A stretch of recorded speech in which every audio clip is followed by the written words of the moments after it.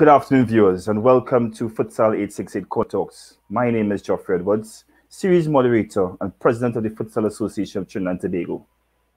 Futsal868 Corner Talks is an online meetup series where global sporting professionals share their experiences and perspectives on the fastest growing indoor sport in the world, futsal.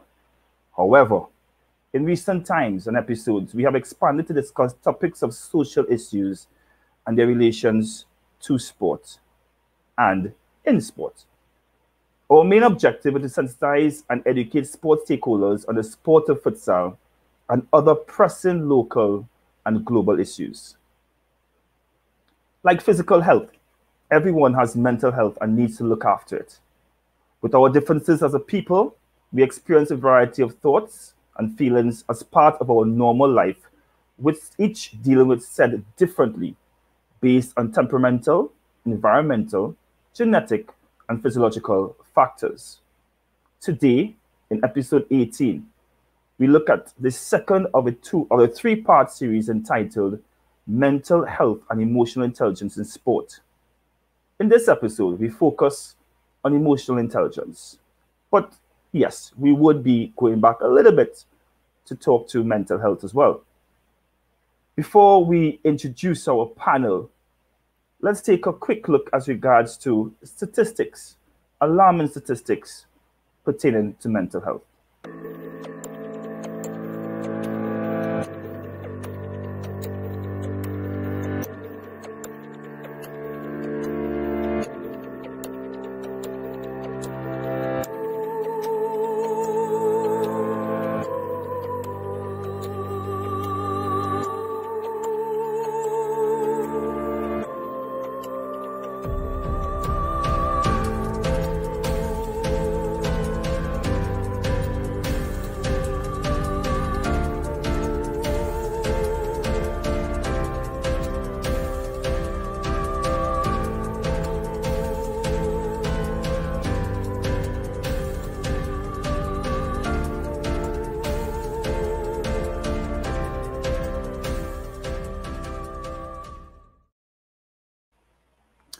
To help us discuss this important topic of mental health and emotional intelligence, I have assembled my team of futsal players, my starting five. Start with my goalkeeper, former professional football player, soccer warrior legend, and currently on-air talent football analyst and commentator for ESPN Inc., Mr. Shaka Hislop. Good day, Mr. Hislop. Good day, and yes, I'll call it Shaka from henceforth. Don't worry. I appreciate that. Thank you. We'll deal with that. So in the back line, I have Miss Amanda Johnson. She is from the Sport Company. Good day, Amanda. Good afternoon, everyone. Thanks for having me on the show again. Along the other defender, we have Mr. Jelani Robertson. Good afternoon, everyone. Thanks for having us. And my two strikers on top, Dr. Nadine Sami. Hi, good afternoon. Doc, I won't say bring the Ronaldinho in, yeah? And I have the haircut, you know, it's just tied up right now. That's what we're saying. And finishing up our lineup with the crowd going wild is Alexandria Olton. Alexandria, thank you very much. Thank you, Geoffrey, for having me. So welcome, ladies and gentlemen, and thank you all for joining us on Futsal868 Corner Talks. Imagine we are 18 episodes in. Let's go straight into it. And to the team sport, I would like you to recap, to give us your definition on what is mental health and why it's important in sport. Sure, I could jump on this one. Mental health is basically when we look at all the aspects of the emotional and physical well-being and how that contributes to sports and how basically you would cope with the different stresses that may come. So basically what we look at is how you as an individual would cope, and that contributes to your mental health and mental well-being. There are bigger contexts where we go into mental illness, but which still contributes to your mental health, but mental illness is on a bigger spectrum where you have diagnosable illnesses that we can define. Anyone else? I think Amanda summed it up quite well there. So That was spot on. yeah, that was like, So then let's go to the next component, emotional intelligence. And what is emotional intelligence? What is EI, and why is it important in sport? I'll answer this one, Geoffrey. Yeah. So, emotional intelligence, in the plainest sense, is our ability to be aware of our own emotions, be aware of how our emotional reactions affect our thoughts, our behaviors, and then also our ability to read the emotions of others, and as a result, interpret how they might be feeling, and then directly impact our behaviors towards someone else. So it's the ability to read yourself and others around you in the most basic of forms. To Doc, how does both of them, EI and mental health, affect an athlete's performance? Oh, it's massively tied in. So I think I would have said it in the last show where I say that an athlete is a person first. So every single person has to consider their mental health. You have to think about your emotional well-being, your thoughts, and because these directly affect your behaviors, your actions, how you interact with the world. So mental health is a huge part of it. Emotional intelligence is absolutely intertwined. And as Alex said, it affects you, it affects others, and then it has a direct impact on your thoughts, your actions, your behaviors. So it really is this core topic that then influences everything else. Shaka, with 15 years experience as a professional athlete in England and MLS, the highest level, what are your personal and professional sporting experiences when it comes to mental health and emotional intelligence? Well, first of all, they're both vitally important, and I think there's a broader discussion to be had, particularly around mental health. We as per series one of this series, in speaking about mental health, I think there's still a stigmatism around mental health issues, meaning mental illness and the worst forms of it.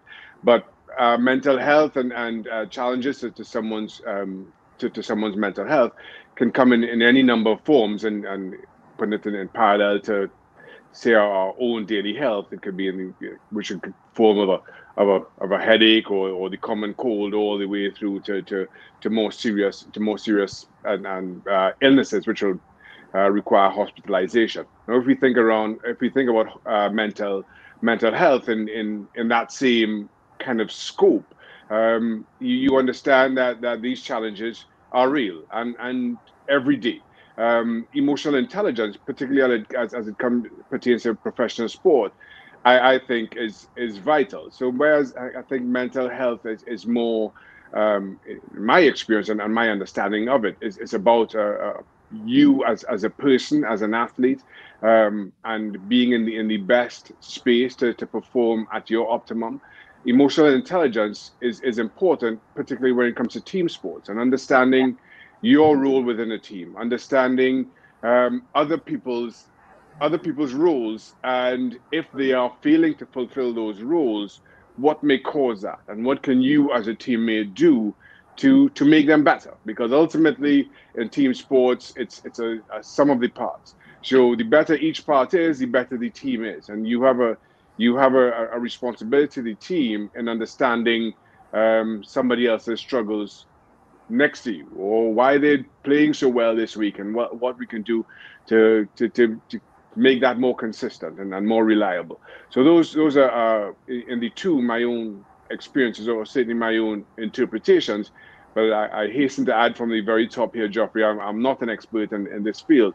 This is just kind of my own understanding of the issues as it pertained to my career as an athlete. And we totally appreciate that. And definitely in the second segment, we're going to look more into your career with specific questions as regards to how you dealt with mental health, even your teammates who may have suffered with such an emotional intelligence to put you to the highest level. Jelani, when it comes to sport company and dealing with elite athletes, do you think that our athletes are emotionally intelligent as well as mentally resilient? Alexandria, you see, I got it, eh? I got it. Yes. We're very proud of you. Thank you very much. I think in terms of our local elite athletes, in terms of mental health and emotional well-being, and emotional intelligence, rather, I think that it's definitely a case-by-case basis.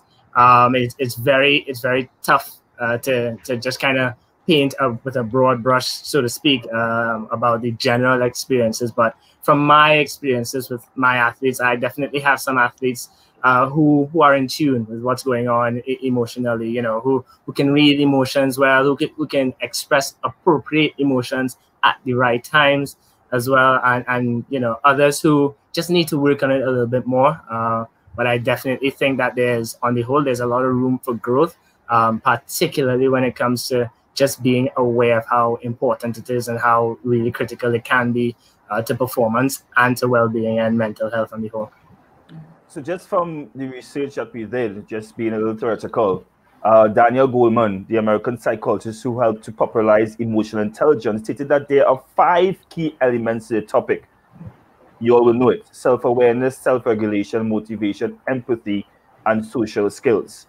To team sport, why are these important to an athlete, and which element or elements in a combination of do you consider the most important?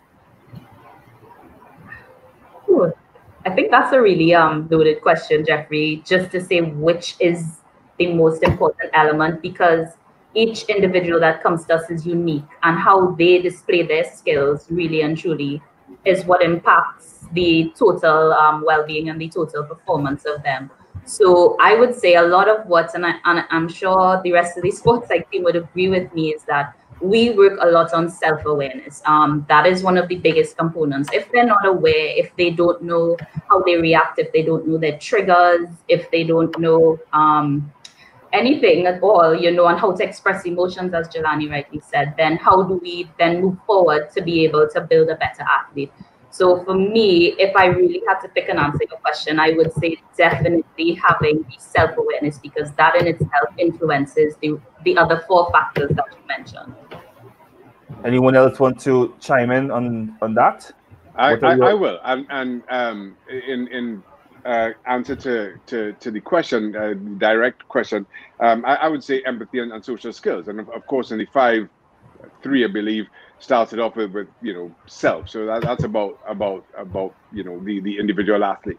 But again, in my interpretation of it, as pertains to team sports, it's more important to understand what is going on around you, in particular with your teammates, and making the whole greater than the sum of its parts. So you have to have empathy around. But first of all, you have to know what's going on as best you can with your teammates. Understand what may be affecting them adversely. Empathize with that, and then your social skills is what determines how you react to that, and how you either comfort or support them. And as cliches go, and everybody speaks about in sports, you deal with players in different ways. Some players prefer, we will respond to criticism and harsh words, and whereas others, need an arm around the shoulder and a softer approach. So you also have to understand how to get the best out of those people around you, and that for me is where your social skills comes into play here. So, growing up, my mother always said empathy and sympathy are different. She always said that. And it's interesting to note that Goleman, he looked at empathy and not sympathy, or both. Dr. Nadine, can you tell me why that is? Why is empathy more important than sympathy, or why would he only use empathy as one of his 5? Yeah, I mean, it's an interesting question, because sometimes we come across a word or a phrase or a topic, and we don't really stop to think, okay, is this different from something else? How does this impact me? I would say one of the easiest ways to describe empathy is to put yourself in somebody else's shoes. And it was something I learned in high school from my parents, but also in high school. I don't know if anybody read To Kill a Mockingbird. It was one of those books we had to learn to read for literature class in school. And in that book, one of the core messages was to try to understand other people. It's very important to try to put yourself in their shoes, because everybody thinks differently. Our experiences are different, and I could go on, but we see the world through our own lens. And if we're able to try to think about what somebody else might be experiencing, perhaps we can understand where they are coming from, and then that builds, bonding and trust and understanding, and then you're able to go from there. So it is hugely important to emotional intelligence, and also that contributes again to your mental well-being. Shaka, was mental health and emotional intelligence taught to you as a student athlete at CIC and or Howard University? And no. was it a part of the professional setup of your 15-year career whilst at England or the MLS? No, it wasn't. To either part of that question, Geoffrey. An understanding around mental health and emotional intelligence, certainly as pertains to sport and as involved in sport, is new. Is a relatively new science. And again, in reflecting on what was said in part one of this series, I think the interpretation, understanding of it was, if you had a sports psychologist, am I crazy? Was one story I was told in part one. Those things again are new to certainly professional football and in particular England. I've heard of a few players doing it during my time, but it certainly wasn't widespread, and that was on an individual basis. And I think it goes to the perception around sport and in particular the athlete. You have to establish yourself as an alpha, and any show of weakness, regardless of how real it is, simply wasn't tolerated. And you had to present yourself as being stronger than you actually were, and any sign of weakness was jumped on and ridiculed in most instances. Whereas I think the understanding around particularly mental health has changed in that regard. So the sport itself is more open to professional to professionals being involved in that capacity. So neither at school or during my professional career was I was I part of or were those made available to me. But saying that, Geoffrey, and again, not to age myself too much, when I first started professionally, goalkeeping coaches weren't even a part of most professional club setups. So we've come a long way in a short time in both those regards. So I want to go back to you, Shaka, and ask you the question. With that, did it affect you, or was mental health and emotional intelligence, did it affect you off the field as much as on the field? Also, from our research and even from part one, we recognize that persons dealing with ending their career professionally, they didn't know what next. You have made that transition to something that you love and you are quite good at. How did mental health and emotional intelligence affect you for that what next, and even coming home off the pitch during your career? Well, the challenges in both those circumstances, be it during a player, during my time as a professional, and coming to the end, are very different, and my approaches, my approaches certainly reflected as much. The toughest time I had mentally, emotionally, was probably at the end of my first year at Newcastle United, where, as records would show, and then we continue to talk about, we had a sizable lead over Manchester United coming into January of 96, the 95-96 season. Manchester United eventually pipped us to the Premier League title. We finished second that year. But it was tough. It was my first year in the Premier League, and it was a tough time. It was a tough time for me mentally. But again, it's something you dare not admit, certainly at the time. Just kind of given the landscape of the game, and as I mentioned before, how you had to continually present yourself. what changed things for me, and I say I can always put down my kind of battle and with mental health to a single day. And August 8th, 1996 was the day that my eldest daughter was born. During the course of the following season, the 96-97 season, she was seriously ill, had to spend time in hospital. It wasn't, well, she was very ill, not seriously ill. And that put things in perspective for me. All of a sudden, what happened on the football pitch didn't matter. It was I was going from the training ground to the hospital, from St. James's Park on match day to the hospital to be with my wife and my young daughter, as I said at the time, and that put things in perspective. And from then on in, what happened on the field never had the kind of emotional impact that season did on me. Listen, it's never easy to lose games. It's tough when you make mistakes. But I would walk through the door and my kids would be there. They would ask, "Dad, how was your game?" Well, regardless of whether I won or lost, their reaction was the same. "Oh, never mind, Dad, come and draw a picture with me." And that put things in perspective for me. And so once I walked in the door at home after games, everything was just back to normal. And that for me was the grounding I needed to make it to 15 years as a professional. At the end of my career, it was a very different battle, and that's a kind of long and I found it a long and drawn out battle, because as you get older, of course, things start to slow down. You can't do things as well as you once did, and every now and then you have this one day in training or this one game where you feel back to yourself. Your performance is like when you were at your peak. And you clung to that, and whatever went into that day, whether it was you had cornflakes for breakfast, and all of a sudden you're having cornflakes every single day, thinking that was the magic potion, or I had grilled chicken the night before, and so therefore you had grilled chicken the night before every single game, thinking that's what is going to keep you playing for longer.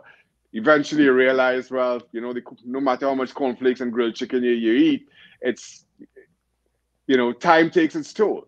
And you have to make a very hard admission. You have to make, as much as I remember, so I played in for FC Dallas my final year of my career.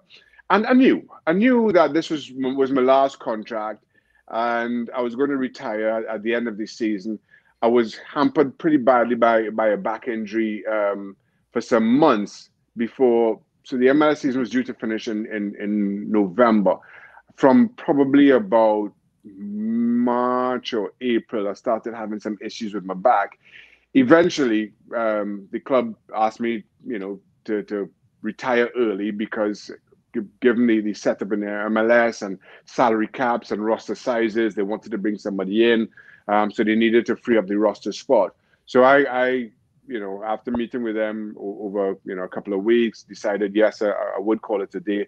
And that was tough. That after, football was my life. And I'd lived my dream for some 15 years. And now all of a sudden, I have to say no more and call it a day. And that was really tough. But certainly at the time, my wife and I planned to move back to Trinidad and Tobago. I'd started doing interviews, one with UTT about coming on their staff, and involved with them before the opportunity at ESPN presented itself to me. The one thing I do say kind of softened the fall in planning for what came after football is that I had a university degree to fall back on.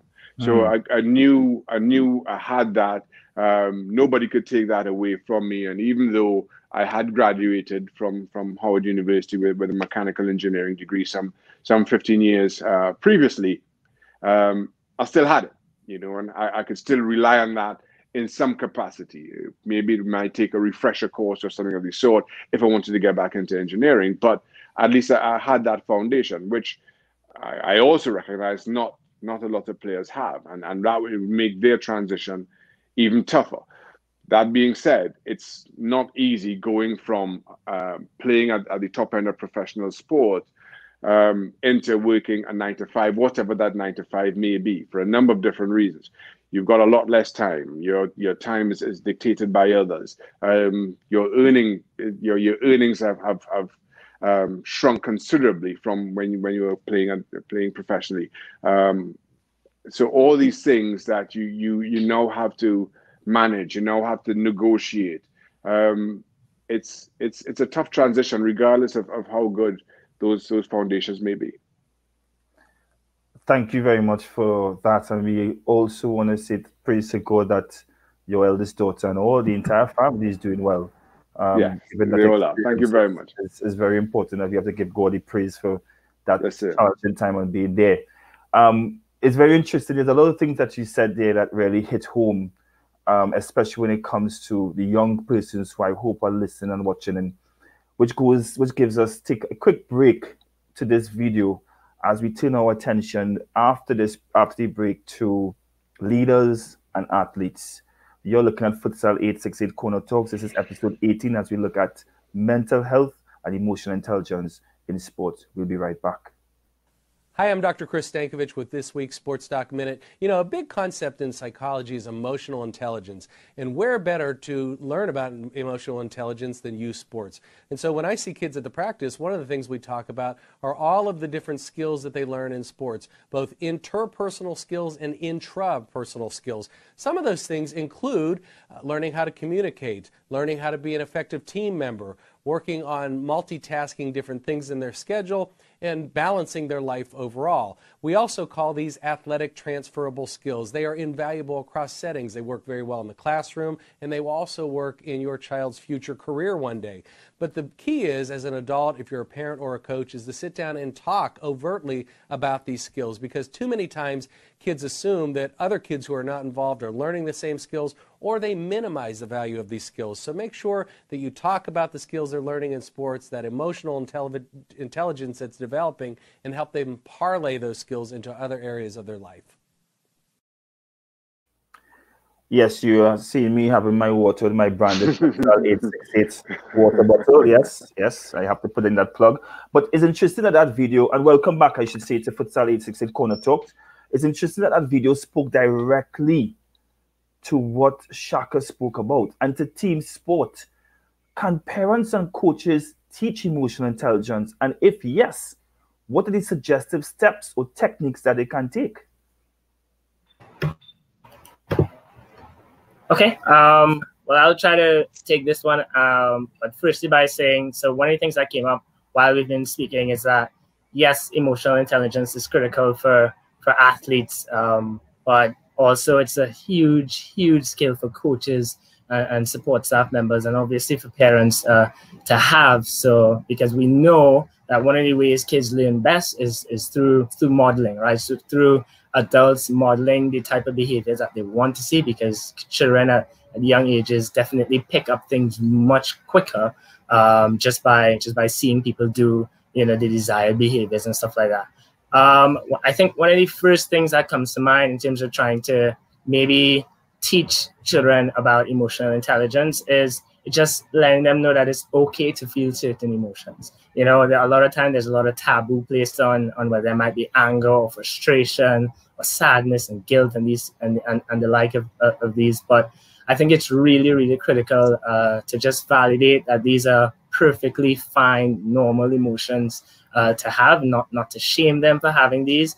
And then, you know, just try to get them to a place where they learn, okay, so yes, it's okay to have these things, but it's about, okay, is it an appropriate time to express it? And if it is an appropriate way to express it.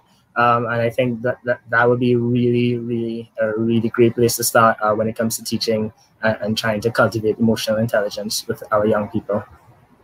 So since it can be taught, should sporting organizations, including and especially at the grassroots level, have programs that develop emotional intelligence and adjust mental health?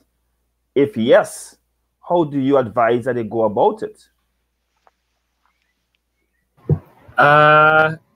So, Mans, I'll just offer a little brief and then you can take over. So just speaking from my experience, so right after my master's, I was extremely fortunate to have the opportunity to work in an academy football setup at Queen's Park Rangers. And one of the ways in which they try to cultivate emotional intelligence, we had group sessions they were fortunate, right? Because we had a small team of trainee sports psychs, myself, two of my colleagues, and led by the incredible Dr. Misha Jervis. And we designed a program aimed a lot around resilience. And in that, a huge part of it was emotional awareness, emotional regulation, emotional intelligence. And so just being able to build these things into the academy setup, coaches became accustomed to having us around, the kids became accustomed to having us around, and these kind of things. And just being able to make it seamlessly integrate, I think, is absolutely critical, and just not making it like a classroom setup so much, because then that becomes kind of schoolish, and then kids don't really want to pay attention, and then it's kind of separated aside from the football or the sport or whatever the case may be. So I think trying to find a simple way, a really good way of integrating it into sessions is key, and it definitely means, though, it definitely would take having the appropriate professionals around. So Jelani, I hear all that, but let's look at Dada, who has been coaching in the Queen's Park Savannah for decades and doing extremely well with children from the Port of Spain and environs region. Let's look at Cox Coaching School from down south, the Tobago Chicas, obviously from our sister isle. How do they now incorporate that and any other grassroots mom-pop organization throughout the Caribbean who will be looking at us? How do they now get emotional intelligence and mental health programs into their organizations, noting that some of them might think, number one, it's expensive. Number two, where am I going to pay for a sports psychologist? Where do we go from there? How do you suggest? Oh, back to me, team psych? No, yeah, okay. Just wondering. I think, again, that's a really great question, because in addition to finances being an issue, one of the problems that we have with sports psychology locally is resources, human capital, and we are very, very, very tiny subset of sport professionals here. Our one team, unfortunately, we have 4, maybe 6 or 7 sports psychology professionals in the country in our one team, and so we know that that's a huge issue. And I think a good place to start would be similar to how you were able to do some research ahead of this chat.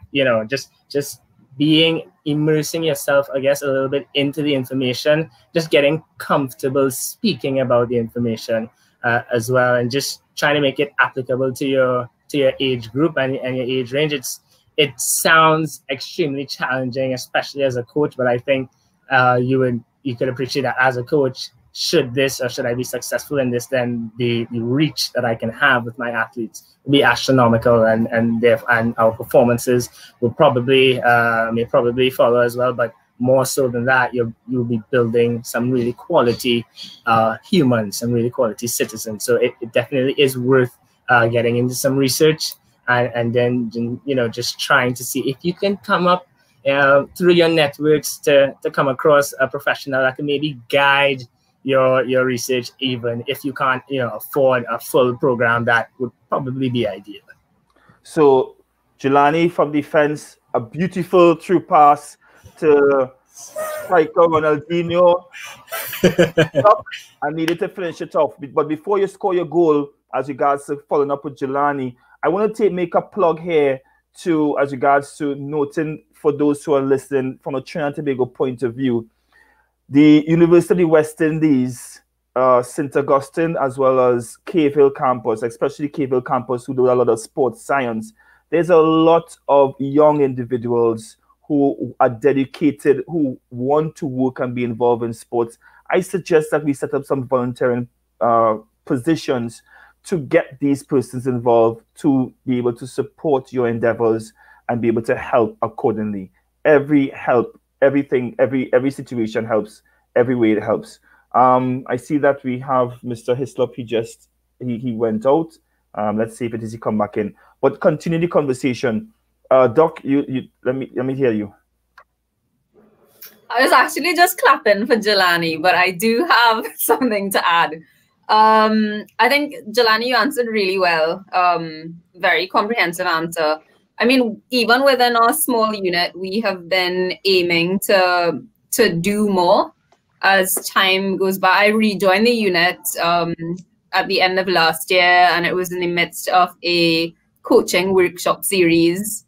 I think that the site team had started and led. So we're trying to, even within our small team of EDPU, we're trying to reach out and do more than just, okay, we're having a one-on-one session with an elite athlete, you know, we're trying to help coaches, for example, and hopefully that will grow over time.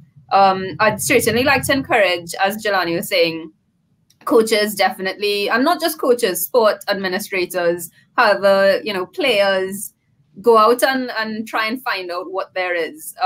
Come and talk to us at the unit. Well, maybe not come these days because of COVID. Call us, email us. We're on social media, Sport Company. You could try to find us. If you demand it, we will grow in response to that demand. So, you know, talk to us at Sport Company, but also think about other ways that you could do it. Go, if you're a local football coach, go to your MP, say, you know, this is the program. Is there anybody you could direct me to? So keep researching, ask questions, come and ask us. We'll certainly help if we can. It might stimulate thought and lead to something new. If we can't help, we might be able to direct you. So yeah, keep researching, keep asking questions, keep talking to people, and hopefully we'll grow and we'll be able to build something wonderful that helps athletes both on and off the pitch. Thank you very much, Doc. I'm going to ask two questions to Shaka, given his limited time. We have focused a lot on athletes in this episode thus far, and episode 1. There's no secret as regards to what's happening when it comes to sport administration and sports leadership in Trinidad and Tobago and in the Caribbean. How important, given the elements that we mentioned in terms of emotional intelligence, self-awareness, self-regulation, motivation, empathy, and social skills, are these for our leaders, sport leaders and sport administrators to develop, to be able to lead? How important is it for us? I think it's absolutely vital. And I think what you're seeing or you're recognizing now in the most successful sporting teams is that it takes an organization, and oftentimes we as fans think that it begins and ends when 11 players walk on the field and then they walk off after the final whistle. But much like a successful business, putting out you know some product for sale. You can have a great product, but if the company isn't well run, if there isn't a great culture within the organization, that product could fail. As good a product as it may be, it won't be profitable. The company itself won't be successful. And I think you're seeing that and you're recognizing that in sport today, and then particularly around sport teams, that it takes more than just the 11 or the 20 players that it makes up in a squad. It takes more than just the coach and his backroom staff, but also at the higher levels within boardrooms, within many of the setups. Just to kind of relay that in today's terms, and I think it's still very relevant. I, for one, and not to prompt any kind of an argument around this, believe that Lionel Messi is the best player on the planet today. But, oh Lord! I'm not trying to prompt a side discussion around this. But my point is, even if you take a player as talented as Lionel Messi and you insert him into a team, as talented a team as Barcelona may be, as Argentina may be, if the administrative structures around those teams, and they are awful in both those circumstances, if the administrative structures around those teams aren't similar, aren't built in a way that can support the talent that those teams put out on the field, you get what we saw earlier this week in the Champions League, or you get what we saw from Argentina at the World Cup. Those things are simply vital, and I think underscored. I think it becomes even more important when you come from a country of 1.5 million people and you have a smaller players pool than everybody else, have to all walk onto the same field with the same number of players and expect to compete.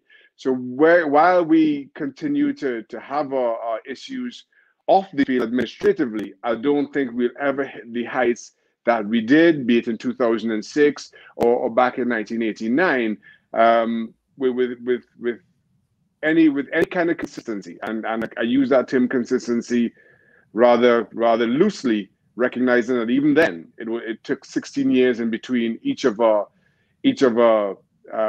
nearly qualifying, both for the 70 World Cup and then for the 74 World Cup, and then for coming close in 1990, and then eventually qualifying in 2006. So all of a sudden, consistency for us is some 16 years in the making, and that in itself is a travesty in my opinion. Well, certainly, Mr. Akil Andrews agrees with you, saying yes. So definitely, I think that the people of Trinidad and Tobago agree with that. And we definitely will be addressing that with the team sport after this question I have to you. Do you think, sorry, my apologies, as regards to your time as regards as an advisory position, is FIFA doing enough as regards to mental health and emotional intelligence in sport? I honestly can't speak to what FIFA are doing in relation to both of those issues. My involvement was as with the football advisory panel to IFAB, which is around the laws of the game. So I wasn't involved in any kind of capacity around what FIFA were doing. I do know that both the English PFA, which you're a lifetime member of as long as you play football in any of the English professional leagues, and I'm also very close with FIFPro, the World Organization of Players Associations. They regularly send out questionnaires that they ask all their members to fill out around mental health, and whether you want to be a part of a data set, or whether you would prefer to have your answers be anonymous, and you can reach out to them for further resources. Just kind of given the broadness of their respective memberships, I think they do a pretty good job. Given the communications that I continue to receive from them, given the reports that they compile at the end of those questionnaires, I think they do a very good job. But to your question, my involvement was with IFAB, which is FIFA related, but not part of FIFA's setup in terms of some of their inner workings, particularly around mental health and emotional intelligence. Thank you very much. We asked this question last week, and I want to throw it out again to team sport. Given the fact that, as Shaka said, consistency we are lacking, how do we deal with prima donnas? So, secondary school football league, we have 17, 18-year-olds who play for their schools, and they think that they are God's gift to football. They think that they're the next Messi. They think that they're the next Ronaldinho's. How do we deal with prima donnas, and how is the concept of prima donnas incorporated into mental health and emotional intelligence? Joffrey, I'd go for this one, if that's all right. Oh, man. No, go ahead, Alex. I'll jump in with you. I have to say I'm a little bit irked by this question, because we're not looking at it, you're looking at it from an individual level, right? So we are identifying or pinpointing certain players who demonstrate this level of overconfidence, if that's what you're describing a prima donna as, right? They think they're God's gift to the secondary school league, right? So I think what we need to really take a step back, and sometimes this might be difficult, is that we have to look at it at a more global level.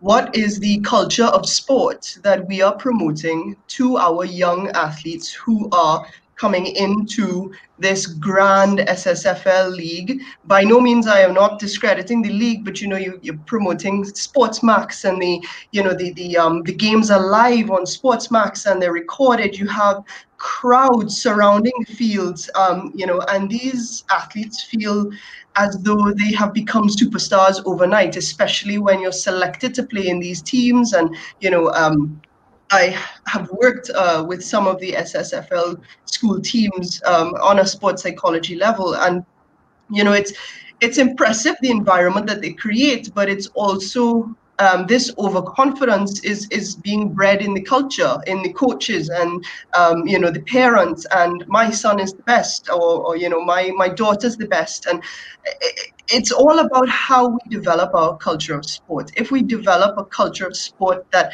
promotes excellence over success, and I know Amanda's probably smiling because this is her favorite topic, but if we truly develop, striving for excellence, and this comes right back to, cultivating emotionally intelligent athletes. Emotional intelligence isn't just one topic that happens to feed into everything else. Emotional intelligence, for me at least, as a practitioner, is the core of everything. It's your grounding, effectively. It's your central compass as a human. We get it from our faith. We get it from our social conditioning. We get it from anywhere really that we are taught to manage emotions, deal with emotions, and so on. And quite often these quote unquote prima donna athletes, while they might be quite skillful or gifted in their technique, if they suddenly don't have the success that they once did, or in any particular game they did not perform, you'd find that their resilience is not very high, and in fact they peak and trough instead, so that their confidence takes a huge hit because they then are not emotionally capable to deal with not being the best. And it's all about how we feed into it. And so, I mean, that's a huge question. On an individual level, dealing with prima donnas is not really something that is necessary. It's more to deal with it on a global level and the culture of sport that we promote. And Shaka touched on it slightly when he said you have to come in and be an alpha, and I don't think we're very far from that culture of sport that he is describing. We are moving in the right direction, but we are still eons away from where we should be. I would love to definitely add on to what Alex is saying, and she hit the nail on the head with that one. And also culture within, even on a micro level. What is the coach feeding into the team? What is being said? I mean, is meritocracy taking place? Is it that once you perform, you are able to play, and then if you don't perform, do you get the bench or do you get an opportunity? I mean, I've had many athletes complain to me that a particular player consistently is not performing, but because of a name attached to something, they get to play. And that in itself definitely influences that prima donna attitude, which, like Alex, I don't like that term either, but it tends to influence it. So we could even look at it not as globally, but on a micro level, and see what is it that the actual technical team is promoting within, and that culture within the teams. So that drives me to this question. It wasn't on my list, but I'm happy to ask it. So do you think that we need to work with the league, SSFL, as well as the and when the league being the organization that hosts this league, as well as the individual schools? So should we do a mental health or an emotional intelligence caravan with these schools? Alex sounds familiar.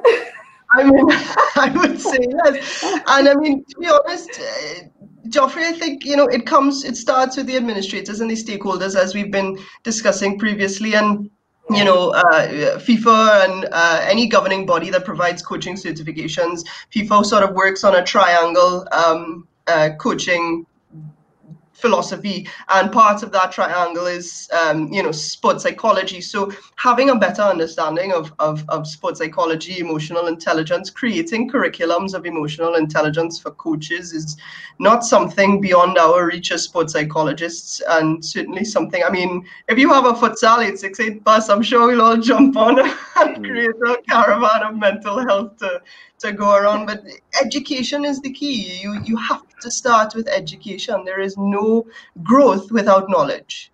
And I could say this much to you: the team is taking close notes, because even our international guests from last week have actually sent us emails saying that they want to work with Futsal 868 in our Let's Play caravan, where we go to secondary schools, primary schools, and we'll be doing communities. We're also looking to see if we have more online programs to be able to speak to and educate accordingly. So I want to say thank you very much for that, because we definitely have to do it.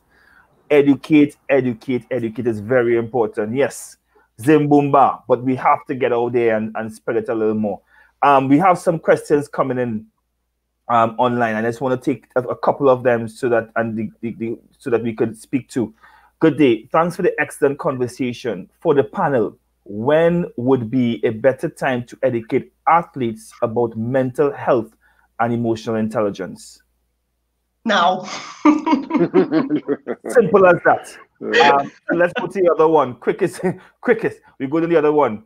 From the same individual. And how important is it for us to get our NGBs to educate the coaches under their remit to learn about these things?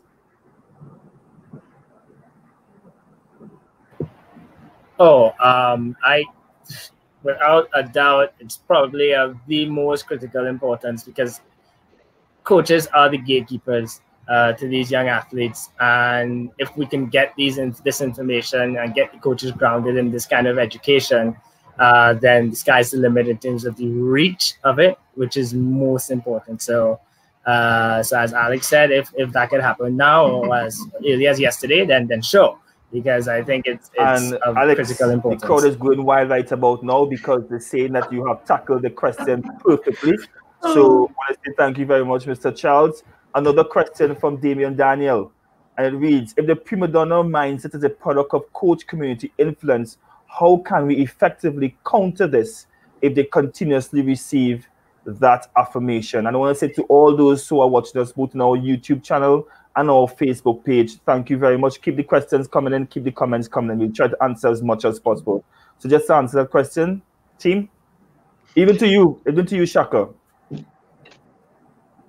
Well, okay. Well, I'm not sure I'm the best person to answer this, but I question whether the prima donna mindset is a product, well, necessarily of the coach. I kind of feel that it comes from other influences.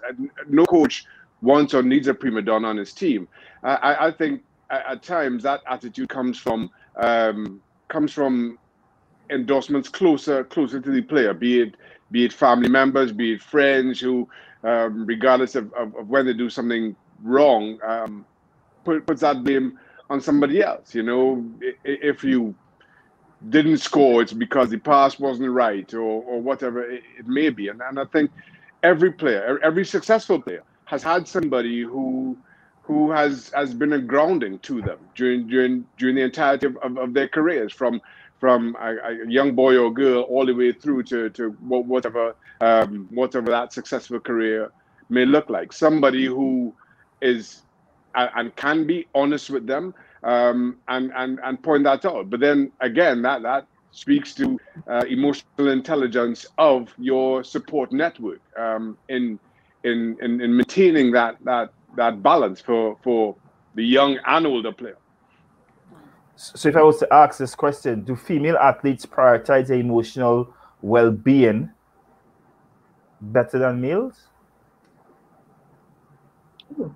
Before we even jump into that question, Jeffrey. I see you take a sip there. Before we even jump into that question, Jeffrey, can we expand on what Shaka was saying? Because he is definitely very right in saying, if we look at it on a very humanistic perspective, that there are many influences that come into play. And I think that reinforces what was said a little earlier about the 5 components. And what I thought was most important was that self-awareness factor, because at some point you have to be able to see that A plus B is not C. And when you become aware of that, that's when maybe the prima donna mindset can shift, or there's a shift in awareness on how people relate to me, how I interact with others. And that's why that self-awareness component is so important. And that's why that's one of the first things we teach all the time as sports psychologists, to be able to have athletes be more aware of their surroundings, their interactions, their reactions to things. So I would definitely, Shaka, that was a great answer, and reinforcing that for sure. We're just going to take a quick break, but we have during this break, we have to address, as an organization, as the head of an organization, the team decided that we address what has been happening in Trinidad and Tobago is not necessarily mental health and emotional intelligence, but we have to address it because our tagline says stronger together. You're watching Futsal 868 Corner Talks, mental health and emotional intelligence in sport. We'll be right back.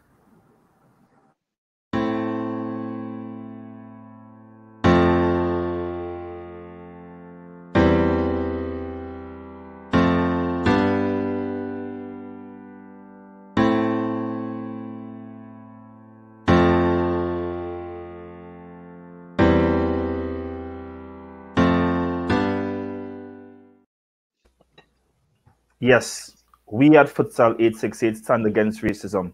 And it's very important that Shaka, you have done it in England, being a founding member of Say No to Racism. I want to say thank you very much for standing up for us, with us. And we will continue to do our part here in Trinidad and Tobago through the brand Futsal 868 to say no to racism. And it's very important that just look at our panel today. We are cosmopolitan people, and we in Trinidad and Tobago need to set an example that we are one. And I want to say thank you very much for this panel to showcasing that we are one as we speak about bettering our people through mental health and emotional intelligence. So running straight into it, and before I even continue, Shaka, how much time I have with you again? So I'm going to just tell me. Probably another 20 or 25 minutes. Hey, look at him. Well, look at that. Yes. All right. So let's go back into the another segment. The Prime Minister of Trinidad and Tobago has announced another lockdown. And I know that Team Sport would have done many series, an entire series, as regards to dealing with your mental health during COVID-19. Can Team Sport speak to that some more, please? I could go, sure. Basically, what we did earlier on was to put on a very short mini-series, videos, to help athletes with what they can do during COVID. Now, we've passed the mark where we've been in lockdown, not in lockdown necessarily, but we have been restricted a lot. So I think to say maybe some have been finding their ways. I think where the shock is going to come in now is that we now have to close back down again. And something as simple as all gyms closing. I know the reaction in our EDPU group with our athletes has been they are please no, they must find a way. They have to have some way to be able to keep this going because they don't know how they're going to deal going back into it. And I think this is where the resilience factor comes in, on how you're going to be able to bounce back from something like this and find your way into, I guess, adjusting to another norm again as this keeps happening. I don't know if anybody else wants to jump in and say. Yeah, I'd probably just add it because I know to try to just cover what we covered for months is a tall order. But I think it just comes back to trying to encourage, as Amanda said, that resilient spirit, one, and trying to again encourage people to get control of the things that they can control. So we always encourage you to just get back in a routine that you really think that, is familiar to you, that is comfortable for you, and that puts you in a really good mental headspace, a space that you can be productive in, and just, even if not just be productive, just be okay in, right? It's really now just a matter of gaining back that control, which this pandemic and the necessary restrictions have definitely taken away from us. So I would again, just reiterate how critical developing just simple routines could be, just to help you get back that sense of ownership over your life. So COVID-19 has claimed another victim, Secondary Schools Football League. So we have hundreds of boys and girls across the island who will not be able to don their shoes, their football boots, to hear the crowds cheer for them. Shaka, what would you say to these young boys and girls? That is a real challenge, Geoffrey. I'll be honest with you. For so many who look forward to the season, not just because, not just in an effort to play the sport that they love, but so many also rely on the SSFL platform for, as I did, furthering education, be it through scholarship or some other form of financial grant that may come. For those who maybe are using this platform to go on to play professionally, be it in Trinidad Tobago or elsewhere, given the fact that every league is affected, I don't think that is as impactful. But there are many, and see, I have a daughter who plays soccer / football here in the US, and that of course is a concern for her. She's she'll be graduating high school and hopefully in 2 years' time. So this every season is paramount to not just playing with her friends and her team, but to what may come after. So that is a challenge, and what you say to them, Geoffrey, in an answer to your question is I simply don't know. I think the challenge here for all of us is that we've not been here before. We've not had to deal with this. There's no blueprint. There's no one was prepared or for this or saw this coming. So we're making this up as we go along with no instruction manual, and that's the challenge. For what it is, and I keep saying to my own kids here is there's a bigger picture to this, that you have to come out the other side. I have friends who've lost family members because of COVID-19, and if you put that into that perspective, hopefully it gets a little bit easier in terms of how you cope with it. As tough as it may be, there is a bigger picture to this. That's well said. To team sport, what advice would you give to the parents whose child they are the one closest to the child, the parent or the guardian, and whose child may be crying or emotionally distraught? What advice would you give to them to deal with this? I'll tackle that one, Jeffrey. So I think the most important part, and I think what Shaka sort of just said, is that there is no blueprint, so we have to sort of take it as it comes. With respect to parents and their kids who would have been participating in various sports leagues, not just the SSFL, but across the board, I think parents have done remarkably well thus far, because of course kids have been home since maybe just before Carnival. So parents have probably figured out a routine by now in which they sort of engage with their kids. With respect to the sporting aspect of it, there will be disappointment. There will be, oh gosh, I wish I could have done that this year, or this was my last year. I'm in upper six now, and it was my last season. So there is going to be quite a bit of disappointment from some. Some might just come to recognize, okay, well, better luck next year. It's sort of allow them to feel their emotions, express their emotions.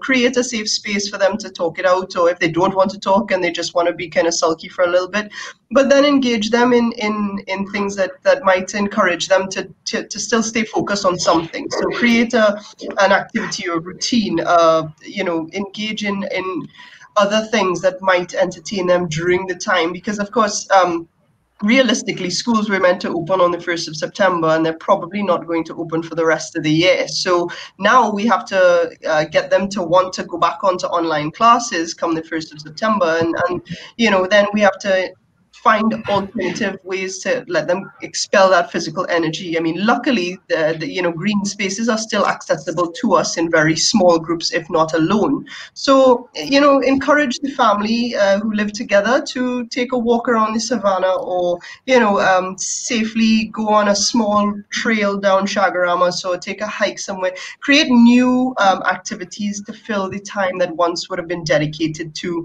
something like the SSFL, which is a very concentrated league and very rigid in its training. So, it's just about creating new things, new activities, as well as allowing them to express the way they ultimately feel about the cancellation. So this was a question that I asked. Oh, sorry, go ahead, Jelani, of course. Oh, I actually just wanted to just add a really small part to add to what amazing things that Alexandra absolutely is right in pointing out. I think, especially considering the topic of today and emotional intelligence, I think a critical aspect for the parents is to be checking on themselves first as well, to ensure that they're in that space to be able to cope correct or adequately with the needs of their child, right? There's a saying that you can't give from an empty cup. And so if you yourself are not in that space to cope with your own emotions, you're not going to be in that great place to adequately assist your child or your partner, whoever it may be, to cope as well. So I definitely would encourage and implore parents to just take that time to check in with themselves and their support, whatever that may look like around them, to make sure that they're in a place in terms of coping with the lockdown, and definitely try to see how then they can best help their children. Realistically, some of these parents are probably going to be more disappointed than the kids. I mean, yeah. Definitely. This question comes from our Canadian counterpart, 17 years of age, who asks, would you be able to suggest online resources for me to work on and improve my emotional intelligence to become a better and more complete player?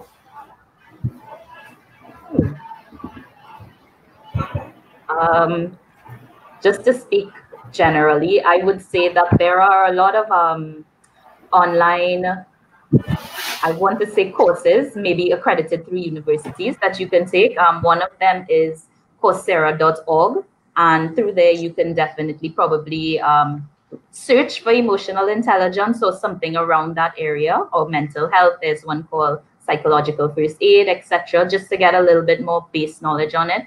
Other sites like Udemy, I can't think of any others right now, but they're all very helpful in taking a accredited course that will give you a lot more information on specific topics, if that is helpful to answer the question. Anybody else want to make suggestions? Just quickly, I guess there are also some websites that we trust, and one of the things that we turn to a lot is Believe Perform, and they definitely have a lot of just digestible material in relation to a lot of very pertinent sports psychology topics, and their stuff around emotional intelligence. They have multiple articles written by people with the credentials you want to be listening to, well researched, well written, and definitely applicable. So definitely would recommend checking out Believe Perform. I believe it's .co.uk. Thank you very much for that, Jelani. And then I think they also have a Twitter account which is very active. That same Believe Perform. I think I've used psychology tools before. So one thing I wanted to we've been talking about articles and courses, which are excellent. But also I sometimes like to use worksheets, and sites like Believe Perform, like psychology tools. I think there's one called Mind Tools, but I'm not sure. I'll have to Google it quickly.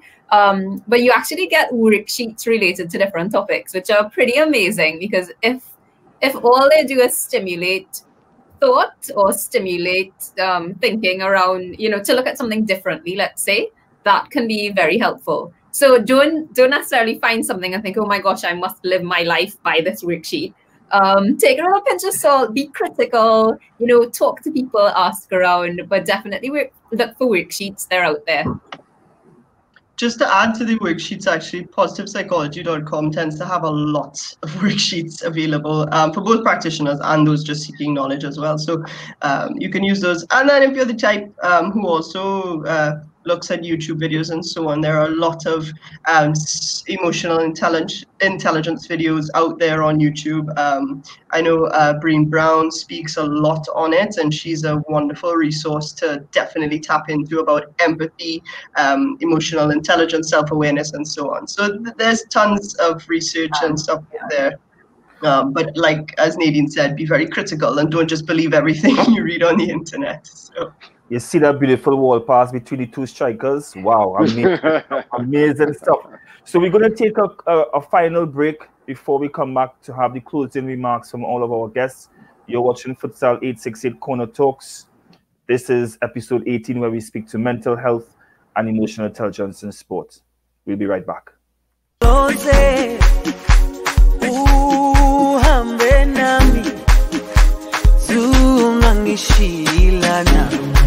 Jerusalem, ikayalami, ilonoloze, uhambe nami, zungangishilana, dawo yami, ayikholana, buso wami, awukholana, ilonoloze.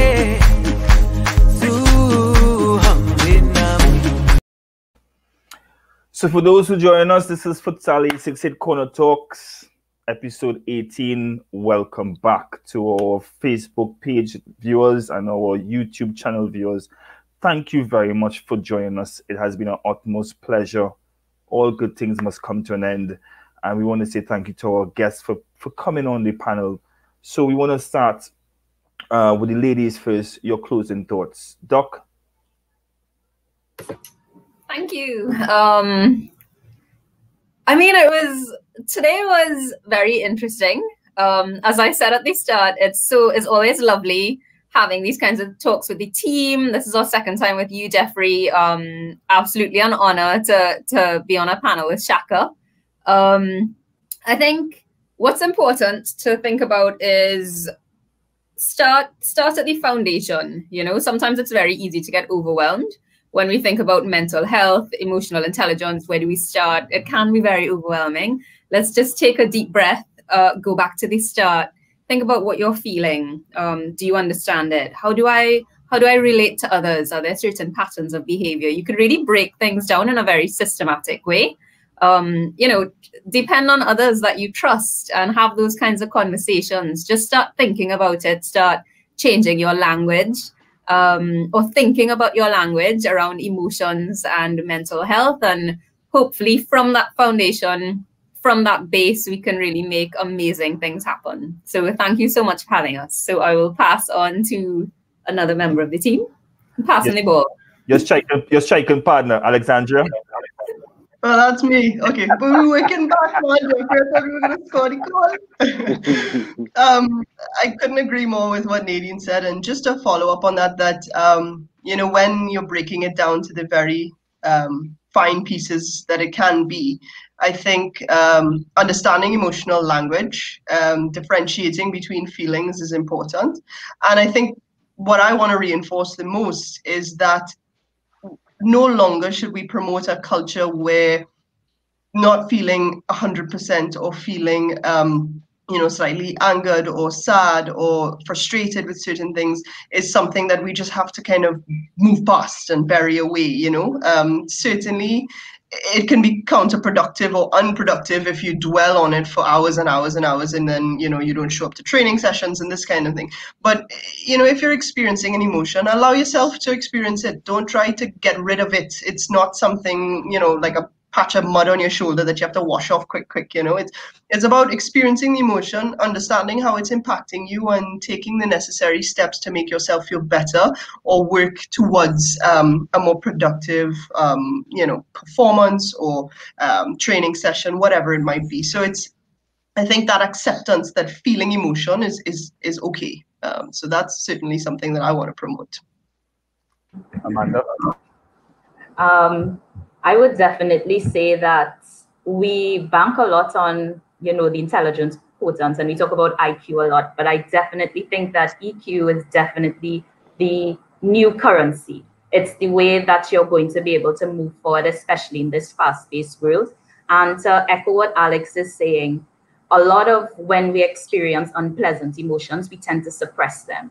And when we suppress them, we don't understand what it is trying to teach us. And a lot of the times, the emotions that we experience are tied into our value system and what it is that we value and what is not being met there.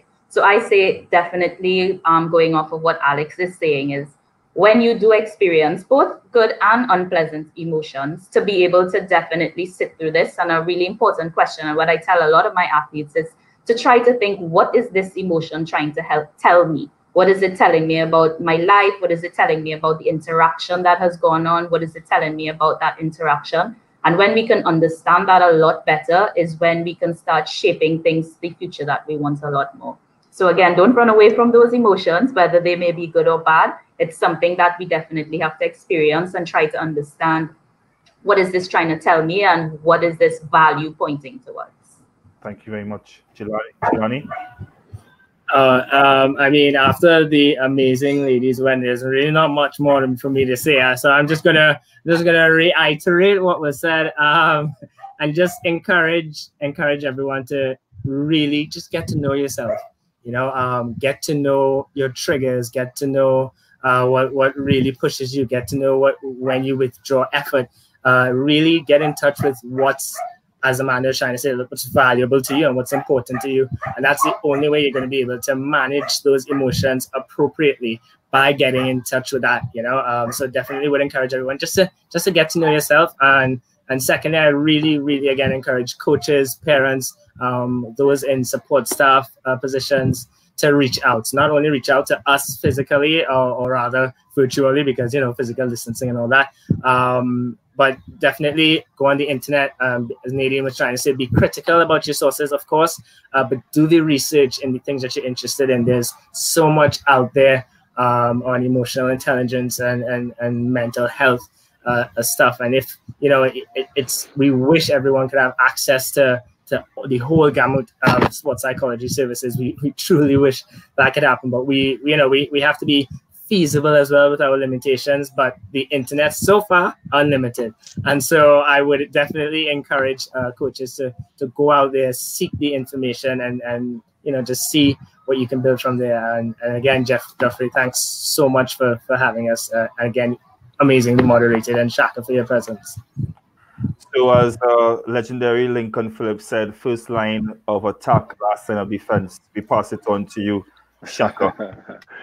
Thank you, Geoffrey, and thank you very much for having me. It certainly has been an honor to be on this panel. Every time I do one of these calls with groups from Trinidad, I'm always left amazed at the wealth of talent and intellect that we have available to us on our shores, that I don't think we recognize enough or give enough credit to. So thank you very much, ladies and gent, for your own contributions here today. I feel like I've come away a better person because of it. In summing up, I'd just like to say that please take for those who are watching, seek a better understanding around mental health, or a better acceptance around mental health and those challenges and the forms that it come in, and how it affects our young men and women in today's world, and especially the world that we currently employ, thanks to this pandemic, thanks to social media, which will outlast this pandemic, of course, which also takes a toll on their emotional well-being. Emotional intelligence for me is something that our individuals need to be aware of, need to understand in developing their own talents and in pursuing their own best selves. But there's also a role and a responsibility for those support structures around them. The parents of our young men and women, the coaches, in understanding the players and their own challenges, empathizing with what they may be going through. Those are roles I feel continue to be undervalued, yet will have the biggest impact, particularly as it relates to our sport. And as I mentioned before, coming from a country as small as ours, with a players pool as small as ours. I think what we haven't had the time to address today, and as much as we've spoken about emotional intelligence, particularly around prima donnas, I think the other side of that same coin is equally true. We have a huge class of incredibly talented young boys and girls playing sport, every single sport, who maybe don't recognize their own talents or undervalue exactly how good they are.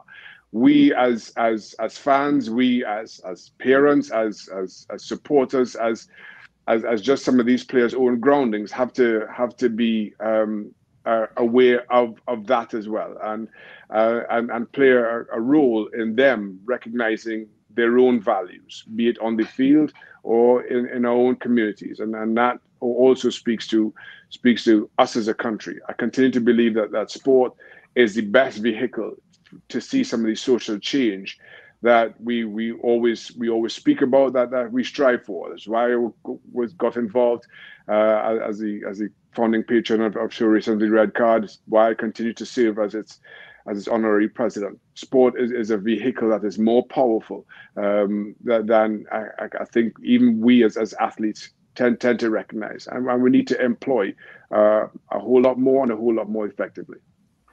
I want to say thank you very much for that, Shaka. So if I may, to the project coordinator of the Let's Play Futsal Caravan and the Futsal Association of Trinidad and Tobago, Mr. Akil Andrews.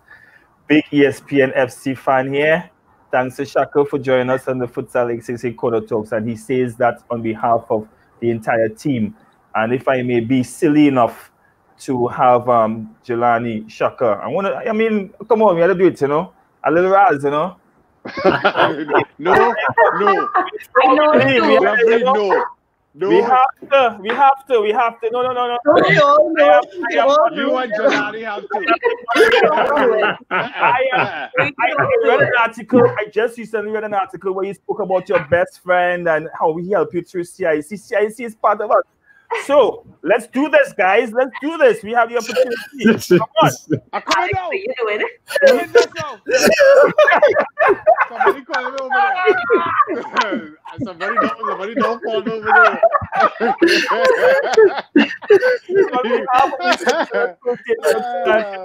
I want to say thank you very much to Miss Dr. Nadine Sami, Alexandria Olton, Miss Amanda Johnson, Jelani Robertson, and Shaka Hislop for joining us on mental health and emotional intelligence in sport. This is part 2. Look out for part 3 next week. God's richest blessings to all of you and your families, and do have a great week ahead. We know that we're in a difficult time, but most importantly, my gift to you all is put God first. He knows it all, and let's continue to have faith that He will bring us through. And we continue to know that He would. So again, thank you again to all. Do have a great evening. Thanks so much for having us. I've been watching Futsal. Definitely. Thanks, everybody. Take care. Futsal 868 Corner Talks. Be blessed. Have a good one. Until next week.